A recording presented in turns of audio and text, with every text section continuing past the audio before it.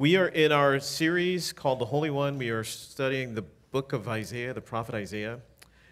Together, we're in Isaiah chapter 29 this morning. If you have a pew Bible, I believe that's on page 341 for the regular print. And if you have a large print, that's page 657.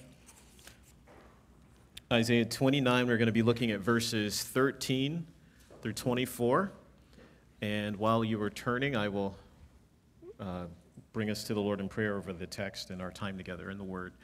Father, thank you for your Word, which is light to us. It is sharper than a two-edged sword. It's able to penetrate our heart, our soul, and to even identify our motives. Lord, I pray that the state of our week, the state of our minds right now, the state of our life right now, Lord, would all come under the power and the anointing of your word to change us, to make us more like you, to give us hope in hopelessness and despair, and to heal brokenness. Lord, we ultimately invite you, Holy Spirit, to be with us, to be on the process of us reading your word and be in our hearts to transform us. We thank you for this. In Jesus' name, amen. Isaiah 29, 13 through 24. And the Lord said, because this people draw near with their mouth and honor me with their lips, while their hearts are far from me, and the fear of me is a commandment taught by men, therefore, behold, I will again do wonderful things with this people, with wonder upon wonder. And the wisdom of their wise men shall perish, and the discernment of their discerning men shall be hidden. Ah, you who hide deep from the Lord, your counsel, whose deeds are in the dark, and who say, who sees us? Who knows us? You turn things upside down. Shall the potter be regarded as the clay, that the thing made should say of its maker, he did not make me? Or the thing formed say of him who formed it, he has no understanding? It is not yet a very little while until Lebanon, is it not yet a very little while until Lebanon shall be turned into a fruitful field, and the fruitful field shall be regarded as a forest? In that day the deaf shall hear the words of a book, and out of their gloom and darkness the eyes of the blind shall see. The meek shall obtain fresh joy in the Lord, and the poor among mankind shall exult in the Holy One of Israel. For the ruthless shall come to nothing, and the scoffer cease, and all who watch to do evil shall be cut off, who by a word make a man out to be an offender, and lay a snare for him who reproves in the gate, and with an empty plea turn aside him who is in the right. Therefore, says the Lord, who redeemed Abraham concerning the house of Jacob, Jacob shall no more be ashamed, no more shall his face grow pale. For when he sees his children, the work of my hands in his midst, they will sanctify my name. They will sanctify the Holy One of Jacob, and will stand in awe of the God of Israel. And those who go astray in spirit will come to understanding, and those who murmur will accept instruction. This is God's word.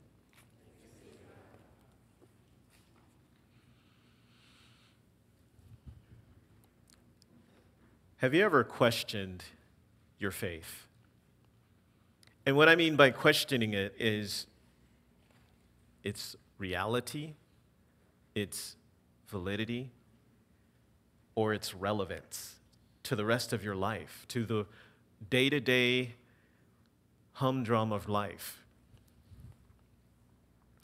Leo Tolstoy, the Russian novelist of a century and a half ago, who grew up in the church, the Orthodox Church, and in his early 50s had this existential crisis after he had written most of his famous works, including War and Peace, one of the longest novels translated into English.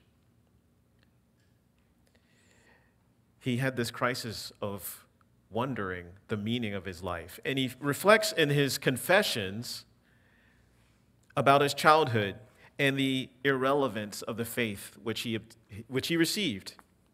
You see, he was reflecting, he starts off in his confessions, and he says he never really believed seriously the faith that he was given. He just blindly casually followed the instruction of the elders. And he remembers this point at high school, a boy came and announced the discovery that in school there really is no God. It was all just an invention. And he recalls feeling, this is exciting news.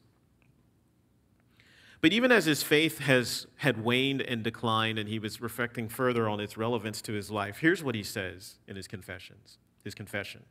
He says this, perhaps you'll relate. The decline of my faith occurred in the way in which it has always happened, and still happens, among those from our kind of background. It seems to me that in the majority of instances, it happens like this.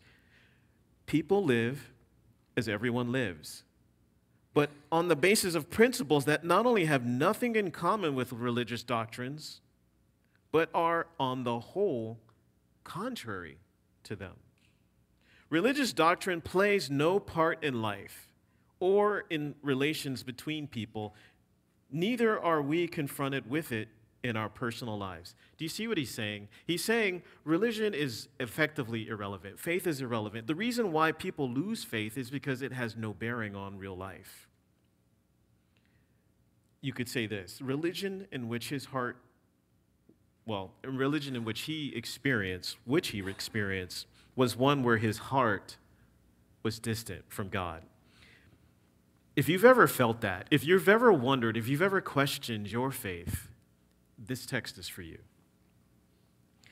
The title of the message today is The Holy One's Promise to the Disconnected. The Holy One's Promise to the Disconnected. So, as we'll see in the text here, we need to understand, number one, the disconnected heart. What is it? And then secondly, ways we sever that connection. How does it become disconnected? Thirdly, the promised reconnection. The disconnected heart, ways we sever the connection, the promised reconnection. As we've been looking at the prophet Isaiah, we've really been highlighting this attribute of God that he, in a unique way, experiences the holiness of God. It shapes his whole ministry. It shapes the language of the text. We see a reference to the Holy One of Israel, that phrase, or a derivative, the Holy One of Jacob, 26 times in this book, whereas it only occurs 6 other times in all the rest of the Old Testament. Isaiah had this encounter in the presence of God, and he saw the holiness of God, and he realized his need to be atoned for because of his own sinful ways. And that transformed his life and his ministry and is impacting us here today. So let's look at the first point, this disconnected heart. Isaiah's ministry and his initial calling, his initial commission, was to a people whose heart condition is summarized in this text, and it is actually in verse 13. Verse 13 says, "And the Lord said, because this people draw near with their mouth and honor me with their lips, while their hearts are far from me, and their fear of me is a commandment taught by men." It's a summary of the heart condition of 8th century Judah and Israel, and subsequently centuries since then, and even into the present for many. And notice, we read it earlier, but I didn't just read verse 14. There is in verse 13, because, and in verse 14, a therefore. We'll get to the therefore, but let's look at the because. And in fact, let's look closely at the text. Look at the sort of descriptions of the people. I mean, on the one level, on the surface level, these are actually very positive attributes. People who draw near, the phrase draw near. Secondly, honor me. Thirdly, fear of me. If you were to extract those 3 phrases, those are actually the things that we should do. all believing people, all faithful people should draw near to God. They should honor God. They should fear God. In fact, we've talked about it last week. The fear of God we talked about is the thing we need to overcome all other fears. So what's the problem? The problem is all of this was just lip service. The problem is it was all, I could say the right things, but I don't really mean it. The problem was there was a heart disconnect. It was insincere worship. It was going through the motions. So as it says in the middle sort of that verse 13, while their hearts are far from me. On the surface, they're doing all the things. They're sacrificing all the sacrifices. They're showing up at all the feasts. They're praying all the prayers. They're being present in all the assemblies. But their heart didn't really mean it. It was like Tolstoy. It had no relevance to everyday life. What does a heart disconnect look like? There's many examples.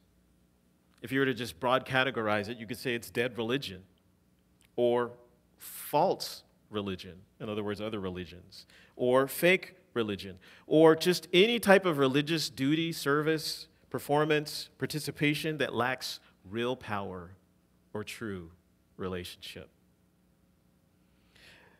A disconnected heart is given to us, if you're familiar with a very famous parable. We often refer to it as the prodigal son, but really it's a parable of two sons found in Luke's gospel in chapter 15. And in that particular parable, the one son is a wayward son, and he goes off and he takes the inheritance and he treats his father as if he were dead, and he goes and he squanders it all on wanton living, the text says. It says that he comes to his senses and he wants to sort of regain this dishonoring relationship with his father, and he goes and he says, I will basically beg to be brought back into the house as a servant, one not living present, but one who will sort of work his way back into good graces. Yet the older son, who does all the right things, who never leaves home, who never squanders anything, who doesn't go off in wanton living, he's the one who's the most distant in heart. He's the one when the son who came home was being celebrated was saying, I will never come inside to celebrate him. Look at what all I have done, but you never honored me, and yet you honor him. You see, we often think of the irreligious, the atheist, if you will, the secular, as examples of those whose hearts are disconnected from God. And while that is true, the parable of the two sons and this text remind us that the religious are just as guilty and perhaps more deceived about how far their hearts are from the living God. In the first century, the time where the New Testament is written, and in the New Testament, the Gospels and the writings about the ministry of our Lord Jesus, Jesus confronts the religious elite of his day. And in fact, he quotes Isaiah chapter 29, verse 13, in Matthew's Gospel in chapter 15, where he talks about how Isaiah was right.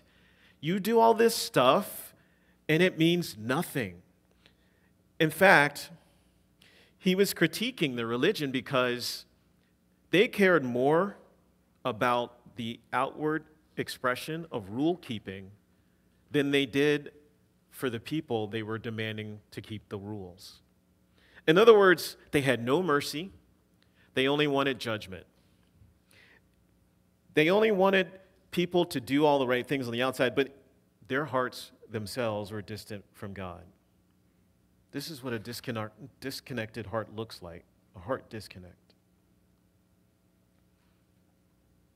Presently, what it might look like for you is this. You might say, my faith has no bearing on my work, on my studies. I go to church, I'm in church for a few minutes out of the week, and then I go back and I do my thing. It's like I'm living in two worlds. I think about those in politics, we're in that season, but those that would say, my faith really has no bearing on what I do.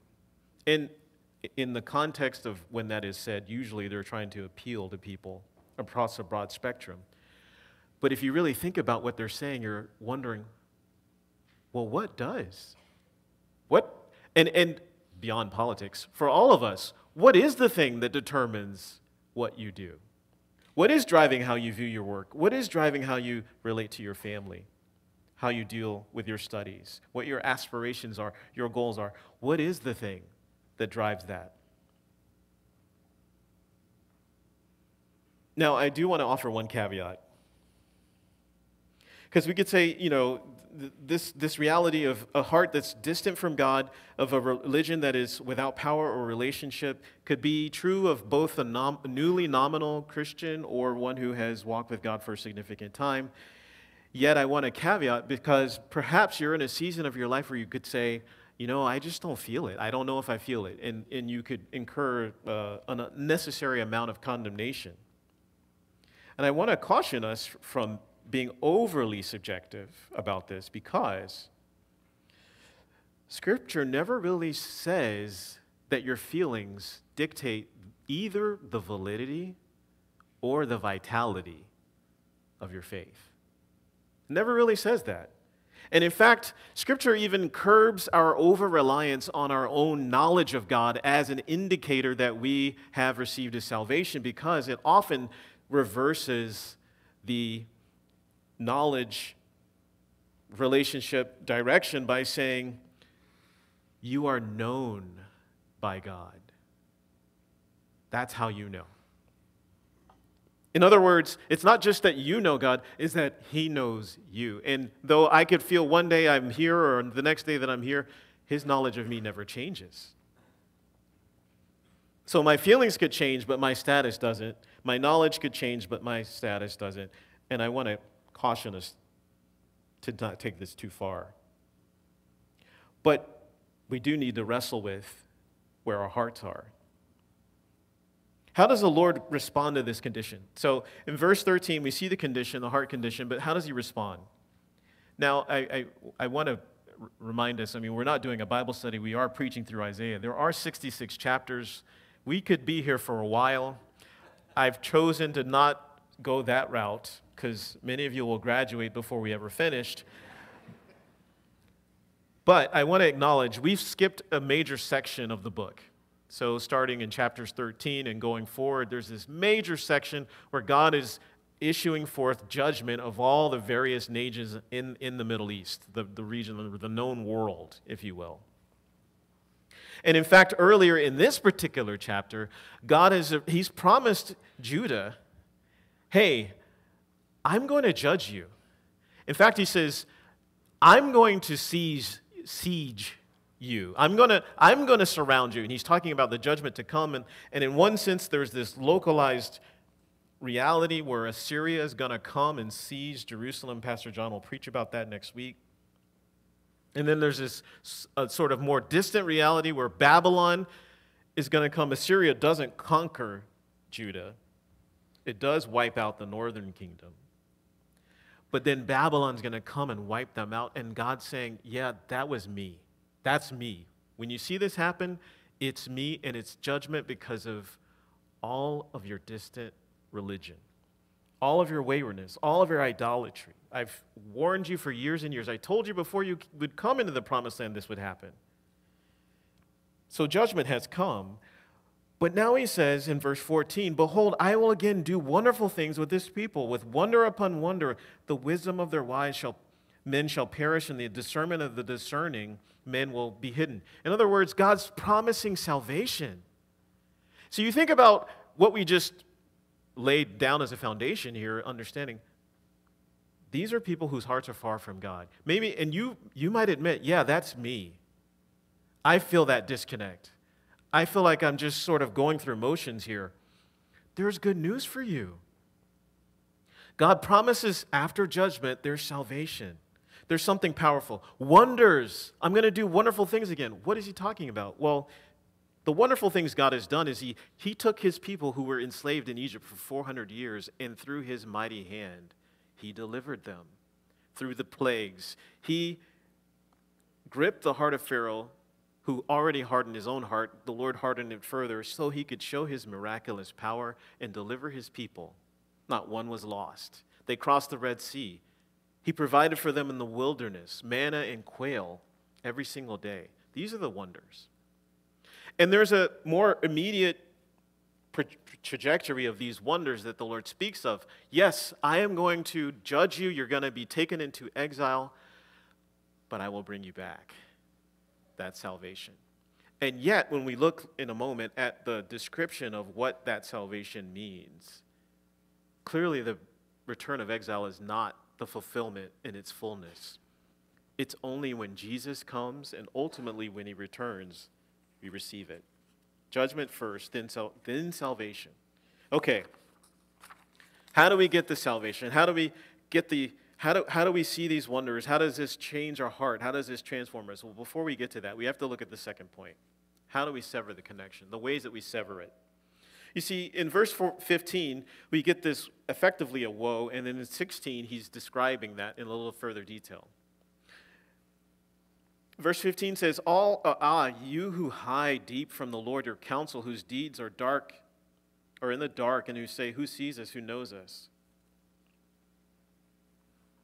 He's saying you sever the connection when you make plans that depend on you. When you functionally act as if God is not there. And in the original context here, probably the plan is because they know Assyria's coming, we need help. Let's go talk to Egypt. Let's go, and don't tell the Lord, let's go get Egypt on board with us so we'll be protected. Now, it doesn't explicitly say that here, but if you just looked at chapter 30, that's where the Lord goes. Woe to those who trust in Egypt instead of trusting in me. It's making plans. It's like if you make plans and if you're not really cognizant spiritually or mentally that the Lord is there, you're not really counting on him. It'd be like on the playing field if a quarterback calls a huddle, but he doesn't invite a wide receiver. Clearly the play's not going to him, right? I'm not counting on you to get us the first down. We do that with the Lord when we don't include him in our plans. But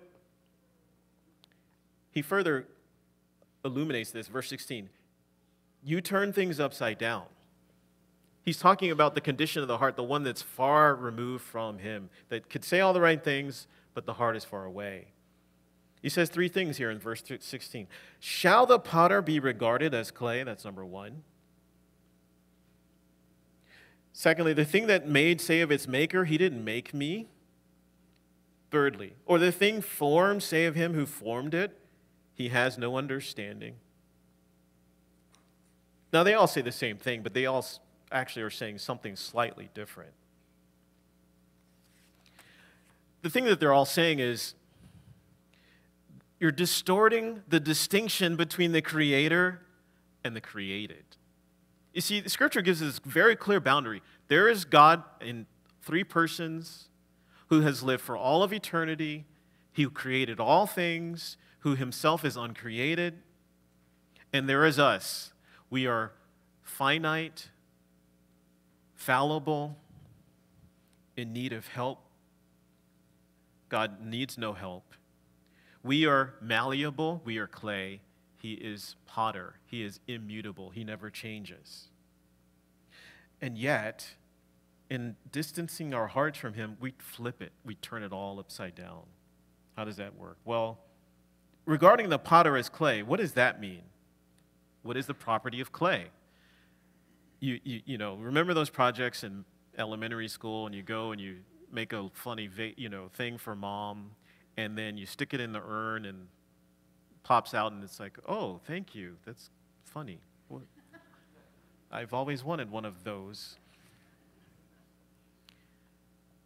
Clay's malleable. We flip it and we make God to be the one that's malleable. How does that work? Well, it works a few ways. Here's one. How about when you read Scripture and you find something, or you hear Scripture, you hear something talked about in Scripture, and yeah, I don't know if I agree with that. I don't think I like that.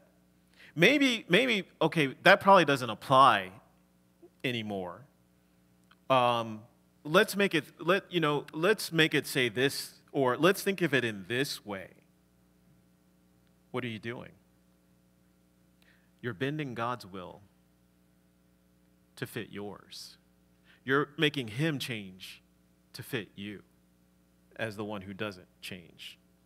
Your disconnect from your heart, it says effectively this. You say, God, I'm yours, I surrender to you, but what you're really saying is, under the condition that you support my happiness. Do you see that? Do you see the disconnect? That's not really, okay, I'm not really for you, God. It's just only on this condition. Remember, I'm the center. You change to fit me. Secondly, the thing says of its maker, he didn't make me. How does that play out? Well, rather than saying God is sovereign over me, that's what the potter is. He's sovereign over the clay. And rather than saying I belong to him, because the clay certainly belongs to, proprietarily speaking, the one who makes it, forms it. Instead of saying God is sovereign over me and I belong to him, you believe, or act at least, as if you belong to yourself and you're sovereign over yourself. You sever the connection of heart. Lord, I worship you, but I want to call my own shots.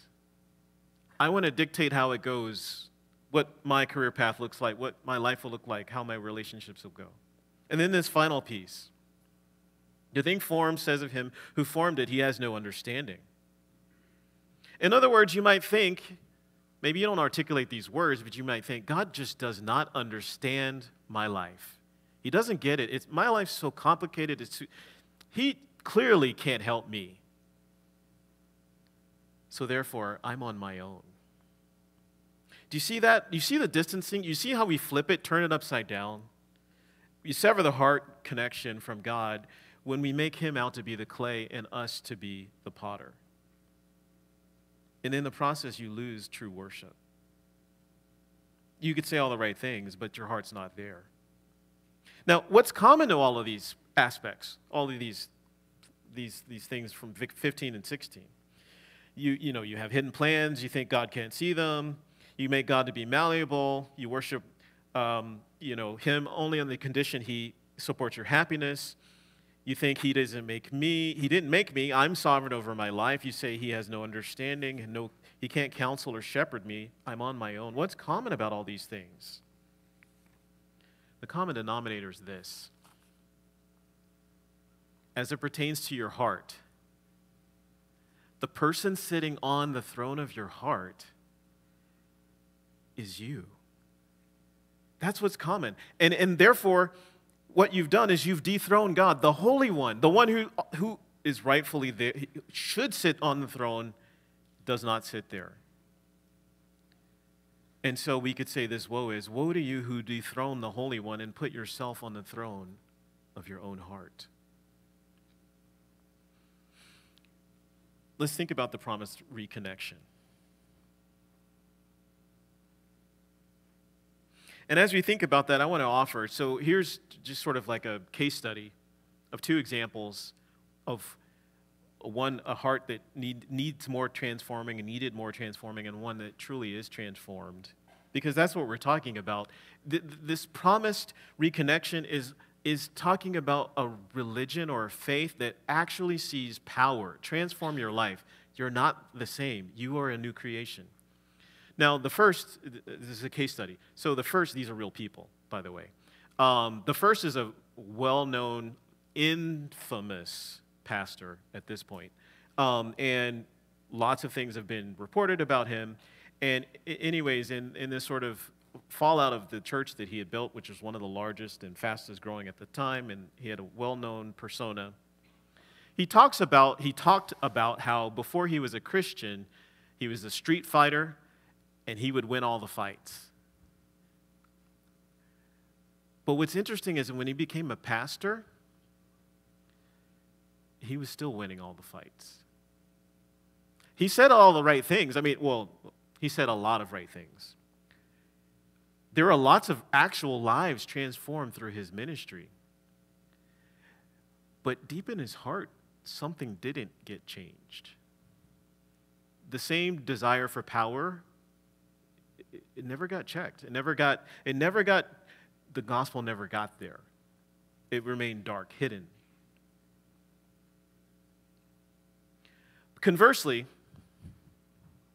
if you've ever heard the figure George Mueller, he lived in the 19th century, born in Germany and ended up doing an orphanage in England. And before he became a Christian, he was a swindler. He would trick you out of your money if you knew him. He would give you a great story, and then take it, but he was all the time robbing Peter to pay Paul. In other words, he owed this guy money. I'm taking it from you. I'm going to go pay him back and just keep that going. Until he finally met Jesus. Jesus radically changed his life.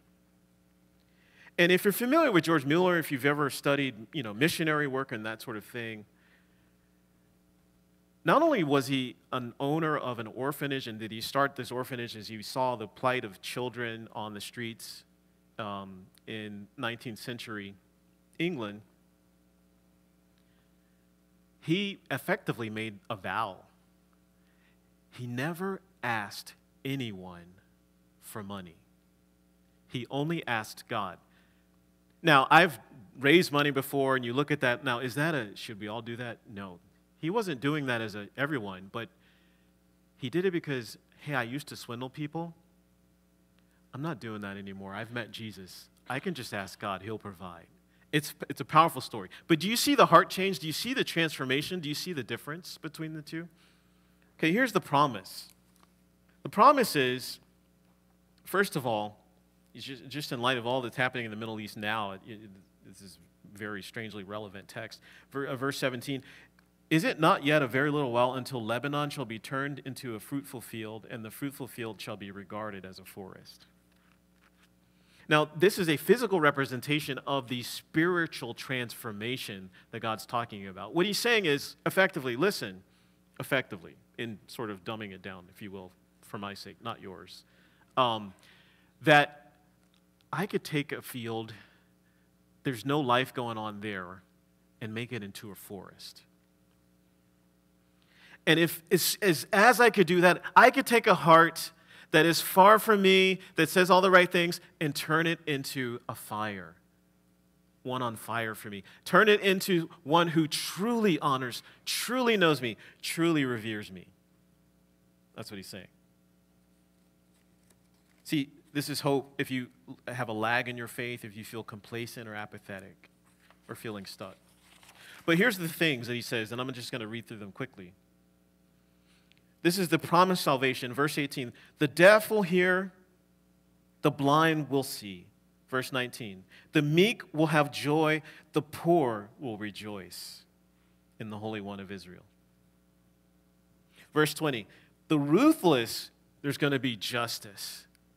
Finally, the people in power who keep abusing their power are going to come to nothing. The scoffer will cease. All who watch to do evil will be cut off. Those who pervert justice, even in the legal sense, those who go to the gate where matters are discerned and they try to pervert justice by making the righteous person out to be the guilty person and the guilty person out to be the righteous person, I'm wiping it all out. And furthermore, Jacob, we use the phrase, so-and-so is probably rolling over in his grave. Well, Isaiah is like, Jacob's probably rolling over in his grave thinking about where you guys are right now. But one day, because he's, no more be ashamed, verse 22, no more face grows pale. He's going to see his children, the work of my hands, the Lord says, and they will sanctify me. They will sanctify the Holy One of Jacob and will stand in awe of the God of Israel. Even those who go astray in spirit will come to understanding, and those who murmur will accept instruction. That's the promise. That's the promise for you. Now, how's that promise happen? How does this happen? How does God take a heart that's so distant and transform it into one that's so present with him? Well, as I said before, we're talking about Jesus, what he came to do. You see, as the passage, if we read the whole chapter 29, judgment first, then salvation. Judgment first, then salvation. The Son of God comes and he is judged for your wayward heart and mind so that salvation could come to you. The judgment for the people in the text was first exile, then return. The judgment for Jesus, he became an exile of heaven, living here on earth.